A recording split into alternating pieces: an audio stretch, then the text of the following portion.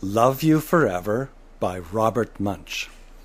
There was a mother who had a new baby, and she picked it up and rocked it back and forth, back and forth, back and forth, and sang, I'll love you forever, I'll like you for always, as long as I'm living, my baby you'll be. Well, that little baby, it grew and it grew and it grew and it grew. It grew until it was 2 years old. And it ran all around the house. Pushed over bookcases, blah, took things off the walls, blah, and picked up its mother's watch and flushed it down the toilet. Sometimes the mother would say, this kid is driving me crazy. But at nighttime, when that little kid was asleep, the mother would open up the door to its room, crawl across the floor, look up over the side of the bed, and if that 2-year-old kid was really asleep, she would pick it up and rock it back and forth, back and forth, back and forth, and sing, I'll love you forever, I'll like you for always, as long as I'm living, my baby you'll be.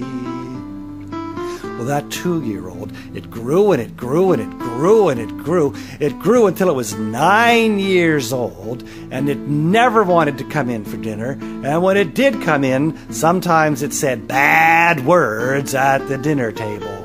Sometimes the mom would say, this kid is driving me crazy.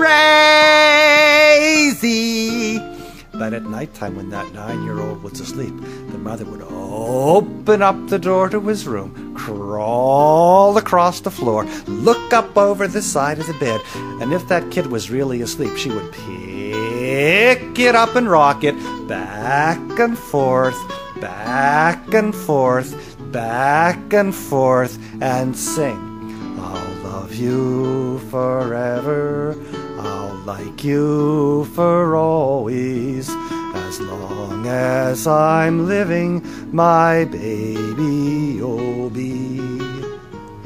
Well, that 9-year-old, it grew and it grew and it grew. It grew until it was a teenager. And it had strange friends, and it wore strange clothes, and it listened to strange music. Sometimes the mother would say, this kid is driving me crazy. But at nighttime, while that teenager was asleep, the mother would open up the door to his room, crawl across the floor, look up over the side of the bed. And if that great big kid was really asleep, she would pick him up and rock him back and forth, back and forth, back and forth, and sing, I'll love you forever, I'll like you for always, as long as I'm living, my baby you'll be. Well, that teenager, he grew and he grew and he grew. He grew until he was a grown-up man. He left home and moved all the way to the other side of town. But sometimes on dark nights, the mother would drive across town. When she came to her son's house, if the lights were all out, she would climb up to his bedroom window, open it up, crawl across the floor, look up over the side of the bed. And if that great big man was really asleep, she would pick him up and rock him back and forth, back and forth, back and forth, and sing, I'll love you forever, I'll like you for always, as long as I'm living, my baby you'll be. Well, that mother, she got older and older and older, and one day she called up her son and said, "You better come see me, 'cause I'm very old and sick." Son came to see the mother, and the mother tried to sing the song. She said, "I'll love you forever, I'll like you for always." She was too old and sick to sing the song. The son walked over to the mommy. He picked her up and rocked her back and forth, back and forth, back and forth, and sang, "I'll love you forever, I'll like you for always, as long as I'm living, my mommy you'll be." And it was very late that night when the son got home, and he stood for a long time at the top of the stairs. And then he went into the bedroom where his very new baby daughter was sleeping.